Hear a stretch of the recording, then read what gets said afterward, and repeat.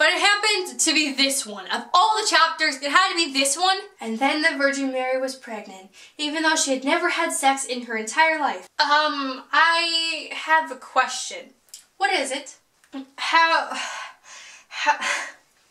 I don't really understand this chapter. Like, how is she pregnant? She's never even had sex in her life. Like, how do you even have a baby without... Just don't question it.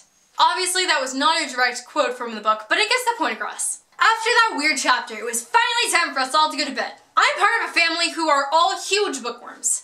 In fact, most of our house is filled with books. So I, of course, brought one of my favorite books. One of my favorite books ever. I had just placed it on the floor. You know, I was really tired. I wasn't really thinking. I just put it on the floor. But sadly, someone stole it.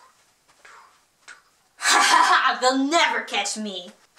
Yeah, good times. We did a lot of arts and crafts there. Most of our arts and crafts involved crosses and all those great things. But this one time, we made horse bandanas. I mean, what could go wrong? Making amazing bandanas with horses on them? Paint, paint, paintity, paint, paint.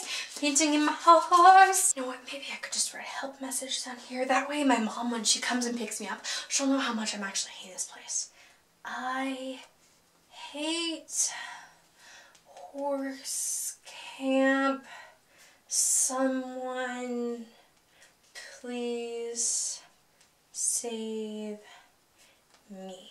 Later that day. Hey Ren, you're really good at drawing horses. Could I see your bandana? Me, without thinking. Oh yeah, sure, here it is. It was the second after I had handed it to them that I realized how wrong what I had just done was. Wait. There's writing? What does this say?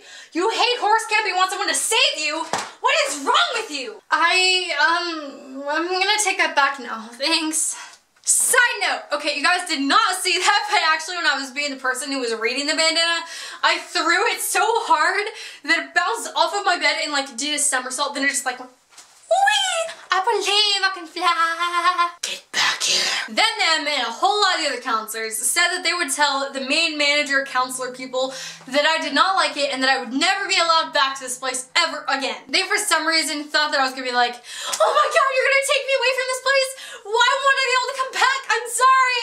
I don't hate it here. I love it here. Please let me come back. When really I was like, well, that's fine with me, girl. But really on the outside I was more like, yeah, man, that's cool. Okay, maybe I'm not a gangster, but you get what I'm saying. So the whole time I was there, the whole time I was going insane, the whole time I was absolutely hating it, I was remembering that when I get home, I was gonna start off on school. I, for some reason, was so excited about school! I don't know why. I think it might have actually just been like I really want to be with my mom more, or like something weird like that. But I was so excited to go to school. So the whole time I was there, I was like, oh my god, when I get home, I can do school, I can do school, I can do school, I can do school! Ah! Oh my god, when I get home, I can do school! That did not end up so well for me. I'll tell you guys about that in just a second because I totally forgot to tell you guys some other really important information. On the last day of horse camp, we were gonna do like the show sort of thing for the parents with all the horses and all that stuff. So we all had learned like tricks throughout the time that we were there. So I was supposed to do this thing where like, it was like the keyhole something like that, where you'd like go into this thing and they'd like turn around and they'd come back out. I don't know, it looked like an old-timey keyhole. All the other girls were doing like jumps and amazing stuff like that because may I remind you, they were professionals at this stuff and they already had their own horses. My parents were eagerly watching, expecting for me to be super happy about the whole place and expecting for me to be really happy. I shunned them. I refused to look at them. I did not want to have anything to do with them. I was so pissed at them for bringing me here. Before the show, they told us this. If anyone is uncomfortable about their tricks or anything like that, that is perfectly okay. You don't have to do it, just let us know beforehand so that someone else can do a trick. So I, of course, nodded, thinking in my head, this is gonna be a really good way to get out of this. I was on my horse, I was ready to do the keyhole, then I remembered what they just told me. I didn't have to do it.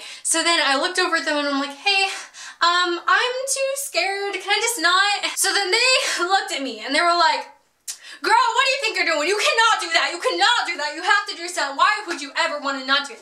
I mean, look at this. Your parents are watching. They want to watch you do this. You cannot stop this. You have to do your son.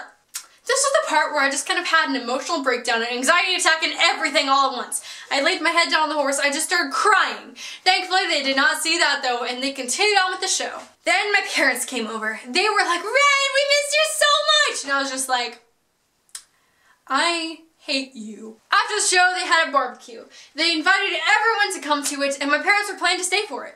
Because they thought that I'd really enjoy staying there, and they thought that I'd have a really fun time. I instead was like, Mom, come here. Alright, yeah, we're gonna leave right now. My mom was very confused, but thankfully got in the car and we drove off. But as we were about to leave, Sunny pulled us over. Is everything okay? I thought they were gonna have a really fun time here. Why are you guys leaving so early? Do you want to stay for the barbecue? My mom then nicely was like, no, think of an excuse. Come on, you can do this. Oh yeah, she's sick. Yeah, that's why we have to go. All right, bye.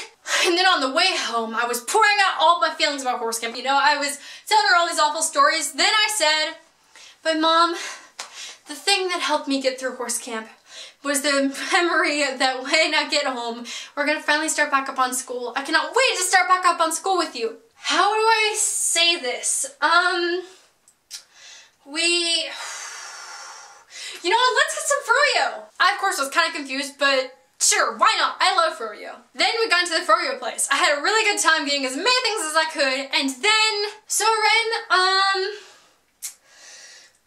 how do I say this? You're not gonna get a startup on school. Wait, what are you talking about? What do you mean I'm not gonna get a startup on school?